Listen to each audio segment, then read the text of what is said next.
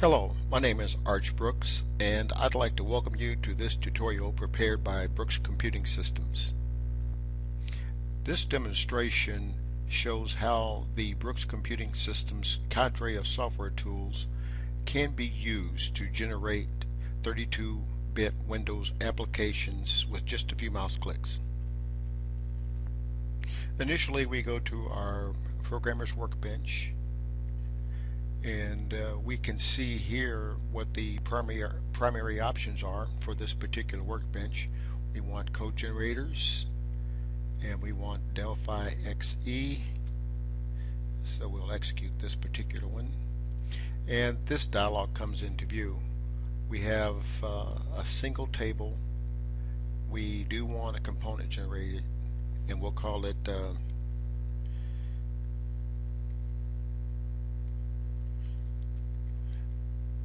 give it a name, and then we'll click the generate code button, and it's letting us know that the target path is blank, and we'll be prompted to supply some information. And we do want this to reside in this particular subdirectory.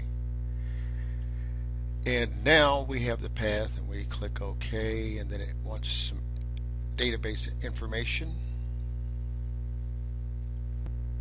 On all these dialogues, if you simply take the primary control,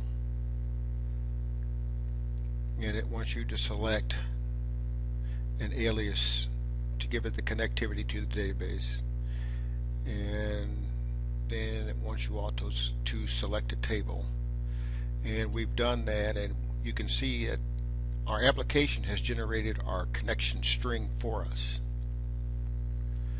Since we are complete with our selection, we'll go ahead and click the control, and now it's prompting us for some information about the component.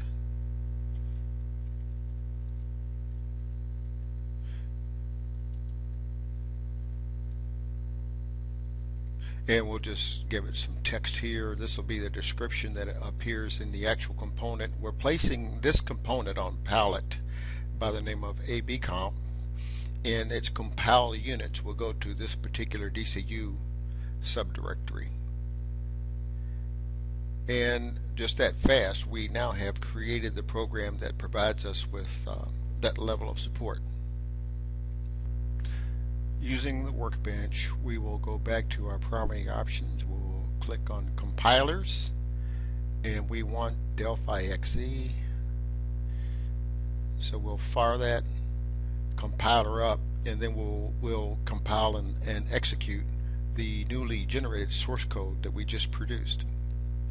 Now we're ready to go in and compile and execute that program that we just created. We need to traverse to where we placed our source code, and we want to get the mainline project, and as soon as that project loads, it will open, and we will take a look at the source code that was produced by that particular process. Now that the project is active, we can see our form that was created here, and we can just take a quick look at our source code.